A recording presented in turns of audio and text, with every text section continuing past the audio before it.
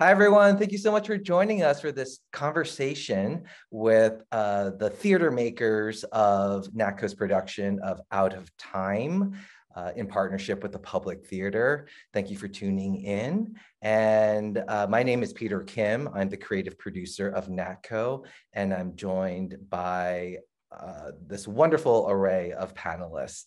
And I'm going to throw it over to Kaysen. Hello, my name is Kaysen Marukin, and I'm the production stage manager for Out of Time, and my pronouns are they and he. And I will throw it to Sarah. Hi, I'm Sarah Lunny. I'm the dramaturg for the production. Hi, Sarah. We're going to throw it now to NAATCO. I'm Natsuko Hama. I'm one of the actors in The Disturbance Specialist, and I play Leonie Z. Great. So I just want to start with a little context to Out of Time for our listeners who may not know. Out of Time is a collection of 5 world premiere monologues written by 5 Asian American women playwrights that were commissioned in the summer of 2020, commissioned by NAATCO, that is. And the playwrights were tasked with writing a monologue specifically for an actor over 60, along with the prompt to just write about the moment. And we were fortunate to have a workshop of Out of Time in November at the Public Studios, the Public's new rehearsal spaces. And we were joined Sarah, Natsuko, and Kaysen, our stage manager, was able to join us. So Sarah, I'll throw it to you.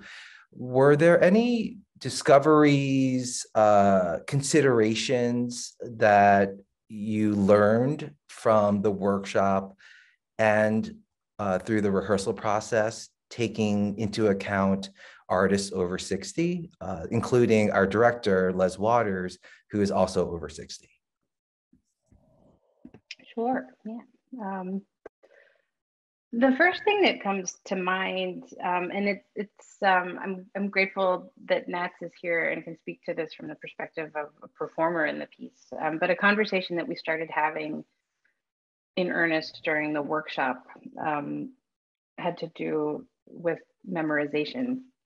And I think that it's a special consideration for this project, not only because the performers are over 60, but also because of the form that we're working in. All of these pieces are long form monologues, at least 30 minutes. And so that also just has to do with the sort of endurance required and the density of the text, and the fact that there's no scene partner to cue the actors internally, all of which I'm sort of speaking about not as a performer.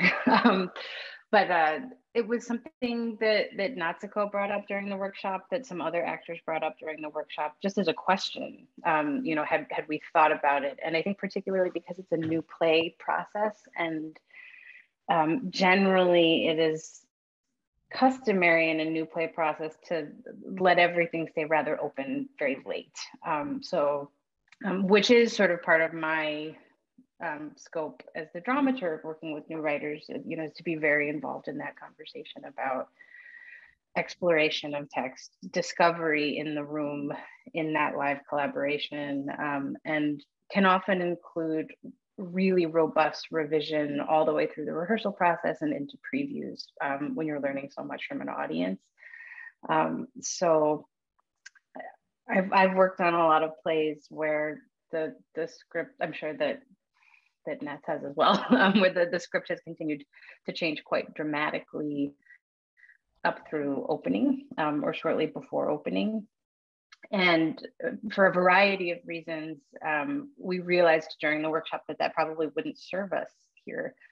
And so we had a conversation among the creative and producing team, and then with each of the writers about how we could design a process that would allow the writer's room to sort of explore and learn from their actors and learn as the piece was sort of breathing and growing in rehearsal, but also respect the actor's process and give them time to really learn the piece in an embodied way and have full command of it in order to support the kind of exploration that will really make it sing in performance.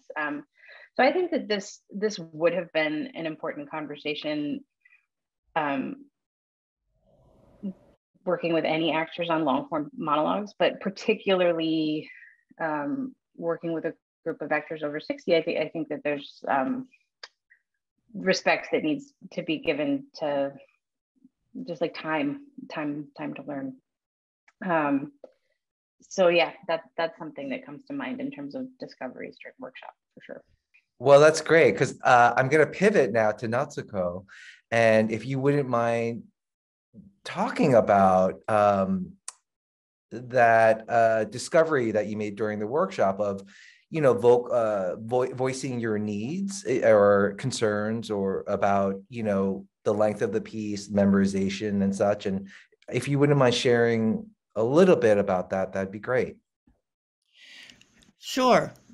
What I learned in the workshop, you know, my piece is a very long piece, and I think, you know, once I saw the length of it, it's lucky in the sense that I have a history of doing very, very long language plays. A lot of Shakespeare and a lot of Beckett. The thing is that in modern plays, you don't have those little hooks like rhythm and you know, one can learn a certain iambic pentameter thing fairly quickly, relatively quickly, and it stays with you. When you're reading new material that you have no relationship to, and then have to understand the motivations, that becomes hard. So I knew going into the workshop that my main thing, and probably a lot of older actors, it isn't really about age so much, because everyone has their different experiences. I don't think you can do Hamlet later if you haven't done it earlier, for example. You have to have had those muscles working. And in our group of people, luckily, you know, we have actors who are very, very experienced. So you get more efficient in a certain way. But the line learning was the most important #1 priority. So I didn't have any qualms about asking for that. Because in the end, it's going to be what people see. And then it's only going to come through this vessel. And this vessel has to be there. Because it doesn't, you know, ultimately in the real world, I have to be able to carry forth Sam's language, for example. So I learned that. It's harder. Sorry, go ahead. It's harder to retrofit a bridge than it is to build a bridge from the beginning. It costs more. The bolts are a little bit creaky. You have to, it's a different thing, you know?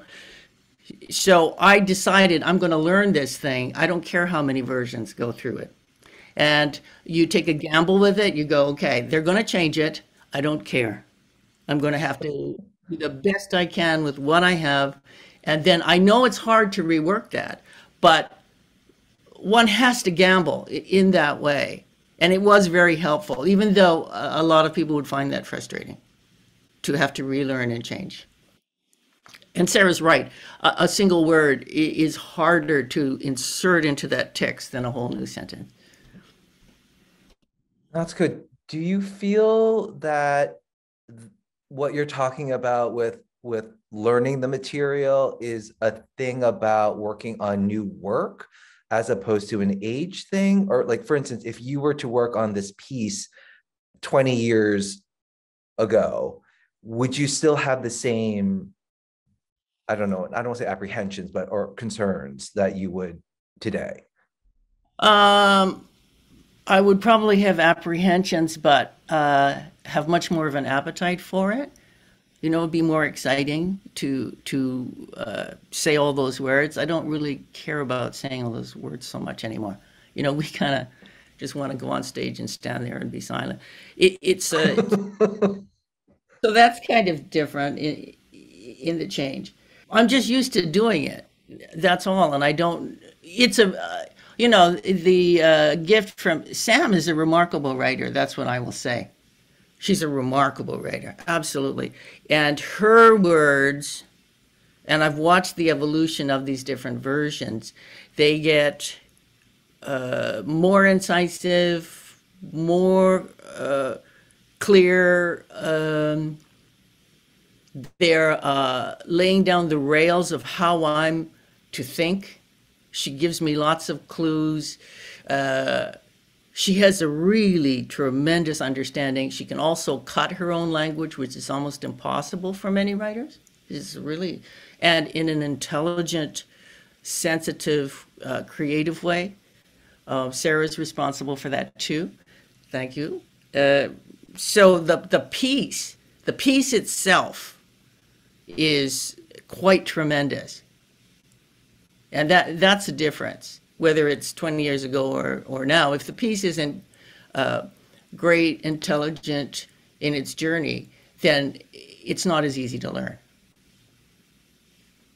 And it Speaking is. of Sam, you know, these pieces, as I mentioned earlier, were commissioned, keeping in mind having an actor over 60 performing it.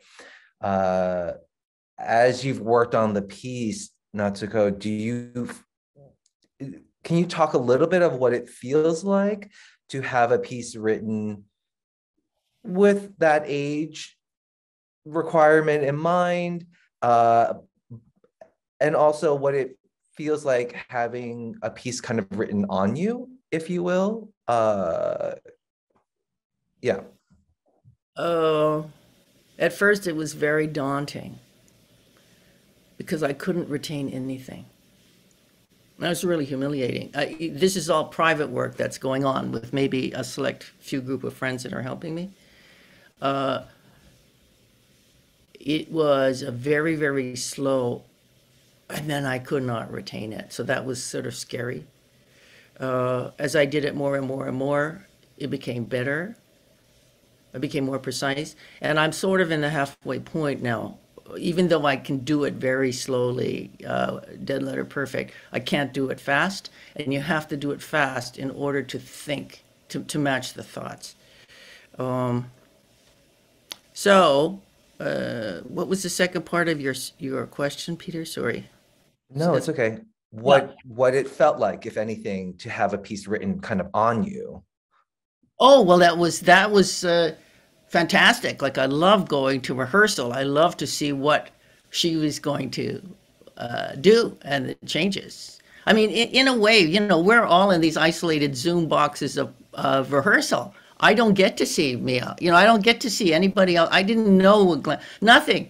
And so we're just focusing on this play. To me, this play is my whole world, literally. I cannot fool around. I can't go to other shows. I can't listen to, you know, regular television, anything. It's only this language.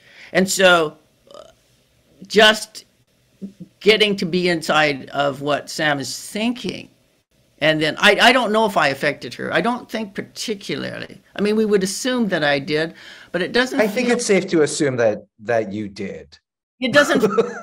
It doesn't. It feels like I am waiting to see what music is going to be played through me, and that is very exciting to me.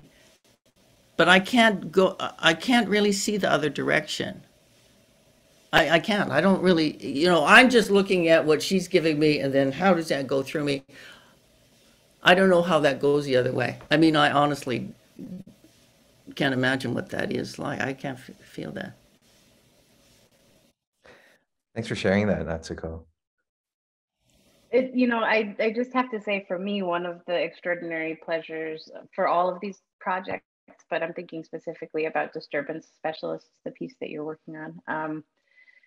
that feels very present in this process because they're monologues is the author-performer relationship and the directness of that. And that's, I have to say, the first time that we heard you read this, it was exhilarating. Do you know? I mean, really astonishing. And I don't know if that was a cold read the first time that we heard you, or I mean, how much time you had spent with it. But as you have alluded to, it's a very long piece with some very surprising turns along the way. It's demanding a lot of a performer. And I know that Les and Sam and I felt just thrilled to find that we had a partner who could match that material and inform it and breathe life into it. And all of the changes that Sam has been making in these last weeks have been in deep conversation with you and watching you live inside it and learning about the writing through you. And I think that that's always the case in a rehearsal process, but it has felt especially powerful to me because that partnership is so direct. Like really more than any other artistic partnership in this process, I would say that I feel very aware of the writer-performer dance in these pieces, which has really been a pleasure. That's hilarious. I don't experience it like that. I just feel like, oh, I'm listening to her. That's what So interesting. Yeah, it's like I find that fascinating. I do too. Wow. Yeah. Sarah, will you be so kind? Will you be so kind as to tell our listeners what it is a dramaturg does? Yeah, it's so funny. I mean, I've been doing this strange job for a while, and I'm still not good at answering this question, is the truth. It's a good question. It's an unfamiliar word to a lot of people. But I still have trouble just even saying the word, Sarah. It's a weird word. It sounds like you're sneezing or something. No, or like clearing your throat. We should cut this. This is terrible. No, I mean, the sort of like maddeningly ambiguous, non-committal dramaturg answer is that it depends. It's like very contextual. The work that I do, which is mostly in the space of new plays and new play development, I'm working as a collaborative editor, I think would be one way to sort of try to get at it. The relationship is often most direct with the writer. It's often the writer who invites me into collaboration. In the case of these projects, it was actually Les, the director, who asked me to join the collaboration. And he and I have worked together for a long time now on a lot of different projects. And he would have to tell you why he wanted to work with a dramaturg here. But I think my hope is to make myself useful to the sort of unfolding of the thing. And that includes a lot of relationship building at the beginning and trying to learn about everyone's process and figuring out what they need. So for me in this project, there are 5 writers, and my relationship to each of those pieces and to each of those writers is really different. With the piece that we've been talking about with NAATCO, Sam Chance's disturbance specialist, a lot of that work has been about the sort of sculpting of the text and looking for opportunities for cutting that doesn't feel arbitrary or for the sake of length, but that actually feels about really sharpening the thought journey through the piece and mapping how it builds and accumulates for the character. So I've been working with Sam on that in the room, but like a lot of that outside of the room, actually, in conversation with Sam. And then I think a lot of what I'm doing in the room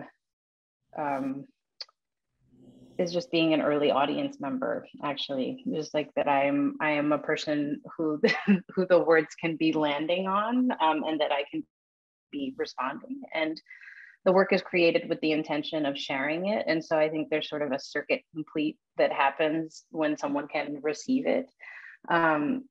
So that sounds a little woo-woo, but I think that part of my job is to be somebody experiencing the work as it is being made and then responding to what I'm experiencing, hopefully in a way that feels additive to process and sort of allows the different generative artists to continue to make thoughtful decisions about how they're calibrating. And like, but the truth is, in terms of like how you're asking that question, like, what does that mean? Like, I'm sure that that's all maddeningly vague. But like actually, I don't. I think that was incredibly succinct.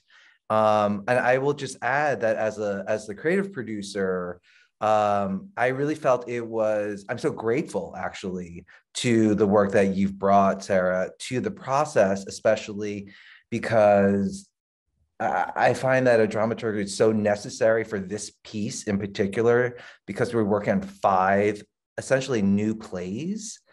And we have a very truncated process, like you were mentioning earlier. The new play development process can be years, actually, with numerous workshops and readings. And this production came together quite quickly, which is really special and exciting, but also a little bit panic-inducing.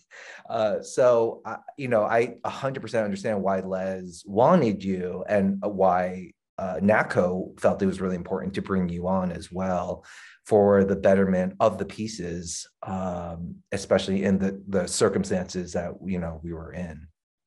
Can I say something too? I think because the theater is such a collaborative process, is that, and writing can be so lonely and so singular, that to have a knowledgeable, intelligent, experienced person to shoot that back and forth with, that doesn't have the responsibility of direction, but brings the insight and the emotional understanding of something, is, in new pieces in particular, it's very important. It's very important. I think some of our audiences might be wondering, well, can't a director just figure that out with a writer? Like, why do you need another person? And I think that sometimes works depending on the relationship of the writer and the director. But it is really incredibly helpful to have another person that has that perspective in the room, like you were saying, Natsuko, that doesn't have the responsibility of a director. Because I think a lot of times directors, they're trying to problem solve, actually. They're trying to fix what the writer has, sorry, I should say fix. They're trying to just stage, if you will, or make sense of the piece that is in front of them, that they've been given, as opposed to a dramaturg is really asking these questions of the piece itself and trying to make the piece, in fact, more fully what it wants to be. Not that a director can't do that, but sometimes they are slightly competing. They are competing, what's the word? Desires for a director. It's so interesting. I mean, I really think that the best directors are dramaturgs, whether they want to use that language, like whether that's how they think about it. In my experience, the best directors are bringing a dramaturgical sensibility to the way that they approach a piece. And I also agree that it doesn't matter how brilliant you are or how much of that sensitivity and intelligence you bring as part of your work as a director. You can't sit inside both roles at the same time. And I think it has to do with attention and just sort of like people don't understand what a dramaturg does. People also don't understand what a director does, actually. And the amount of decision-making and that a director is responsible for inside a given moment, and the ways in which their attention is being split, and the number of different people who are asking them to offer their attention and sort of sensitively synthesize, it's astonishing. Like, the work of a director is astonishing. And I think that it just has to be someone else. Like, I think even the benefit of like literally any other person, not even necessarily a particularly sensitive or intelligent other person, but just someone else sitting next to you who doesn't have the weight of that decision making and like all of that incoming expectation, who can just be experiencing it and be a conversation partner. I think it's just like two is better than one. So. Well, I'll only push back on that theory, Sarah, that like I wouldn't want, you know, my sister who has no idea about theater sitting in the room with process. I don't know if she's very smart, but I don't know if she would bring, you know, much to the table in terms of new play development. But actually, speaking of other people in the room, I think this is a great opportunity to talk to Kaysen, the production stage manager. And Kaysen, you know, something that I really appreciate about working with you is that how much of a collaborator you are in the process. And I would love for you to just talk about your experience thus far working on the workshop, as well as on in rehearsals now, of the considerations and discoveries you've made in relationship to working on these pieces that were specifically for actors over 60, as well as our director, who is also over 60. Thank you, Peter, and thank you for that compliment. As the production stage manager, as a stage manager, I think that all stage managers have their own unique style and way they like to work and do things. And kind of going off of what y'all were just talking about of being another person in the room, I also like that to be part of what I do as a stage manager. However, like Sarah was saying, I can't have that full focus either. So that's another reason why it's great to have a dramaturg in the room and Sarah in the room, because I'm simultaneously doing work for the production as I'm watching. However, I do really value my relationship with the director and with Les specifically, and I'm happy to be a collaborator in that way on all levels, in big picture and small details. In regards to discoveries on this process, part of my style as a stage manager is that I like to look at the production and the people involved holistically. And we are all humans first. So my priority for the production is to take care of the people involved and the work involved. But you don't get the work if the people aren't taken care of. So I want to make sure, even if it's not me, if I'm having to focus on something more technical, I want to make sure someone is in the room doing that. And I think this process has been great because there have been multiple people kind of looking towards that priority and taking care of it as well, including you, Peter, and you, Sarah. And yes, so for me, when I go into a process, it doesn't, I look at the community of whoever is involved, no matter what those demographics are. And I take into account everybody's individual ways of working and preferences as much as I possibly can within my limitations as a stage manager. And for this production, it was a lot of discoveries about the individuals. And it is great that it is kind of a smaller company, because that means that we can really take into account preferences in regards to how everybody works. Because these are monologues, there are a million lines to learn for everyone. And I am blown away by everyone involved in their memorization. I know I couldn't do that. So I admire it and I want to support that however I can, as does Narissa, the assistant stage manager, and Jonan, our PA. We talked early in the process during the workshop actually about how to support line running and line learning, and decided to bring on an additional person, which is Jonan, to primarily work with the actors on line running. And Narissa, the assistant stage manager, is taking line notes in the room and on book, and we're making sure we're being supportive in that way. A few other ways we talked about preferences is talking about schedule and seeing how long each actor likes to work, and when it becomes not productive, rather than prescribing that for them. So we try to ask as much as we can if a certain amount of time is good for them, or if they need longer or shorter, or actually if they would rather not work with someone running lines, as one of our actors prefers, to learn on her own. So we take that into account. And we actually have a separate line running room going at the same time as our rehearsal room. So that way we're working with one actor in the room and another is working on running lines, and we can use our time productively that way. In regards to working with the humans in the room and taking care of their well-being, especially after this time of COVID, we've learned a lot, and everyone is still dealing with that. So everybody's capacities are at different levels. And we've had some shorter rehearsal days that we still take lunch breaks during. You know, it could be a 5-hour day or a 6-hour day, and we're still choosing to take an hour-long lunch because that is helping everyone in the company to be their best selves for the work. We're also taking into account, you know, everybody has good and bad days where they're at different levels. So being flexible and patient with that, with everyone. And we do have a weekly schedule. It comes out at the beginning of the week. And if I could, I would put it out earlier. However, everybody knows that there's so many moving pieces in the theater that that's hard to do. But I've not worked on many processes where there's a weekly schedule given at the beginning of the week.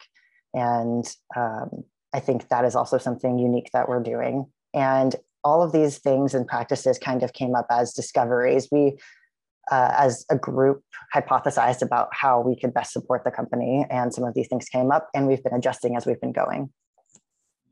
What else? We're not something doing... that, Yeah, go ahead. Go ahead. I just wanted to add, you know, something that we collectively spoke about, I think after the workshop and before going into rehearsal, was taking into Les's own capacity, Right. Not only the actors, but like our director, how, you know, he's never directed 5 monologues before. And so really figuring out too with him, how much time is too much time, actually, you know, where is your breaking point? And then also, you know, we are doing a 5-day work week as opposed to a 6-day work week, which was also a very intentional choice. I don't know if that's... Definitely. Yeah, that was very intentional. And we're not doing 10 out of 12s. And I said earlier, no matter the demographic, I take into account the individuals involved. However, I do recognize that it's important to recognize the demographic that we're working with as well, because Les identifies as old, and that is important to him. And so we take that into account as well. And that's something that we've been working with. And, you know, not everybody does, but there are certain, you know, things to consider in regards to the well-being of the company that may not be taken into consideration in another production or process, rather. I just want to point that, you know, I'm working on these lines, right? So I can kind of remember the lines, but I often can't remember my public theater identification. I have called just as I'm entering, and then I call Kaysen and I say, Kaysen, I had it right by the door. I forgot to put it on. He said, that's okay. You know, so that's a little thing. That's a little thing, dealing with us. I mean, I don't want to infantilize us, but the thing is helpful. Yes, I'm glad that's helpful. Also say it's interesting to think about sort of intersectionality in all of this, because, you know, the context of this conversation is age. But I would say, like, as a new mom, I have a toddler. I became a parent during the pandemic, and right now I'm 7 months pregnant. And the 5-day work week means a lot to me.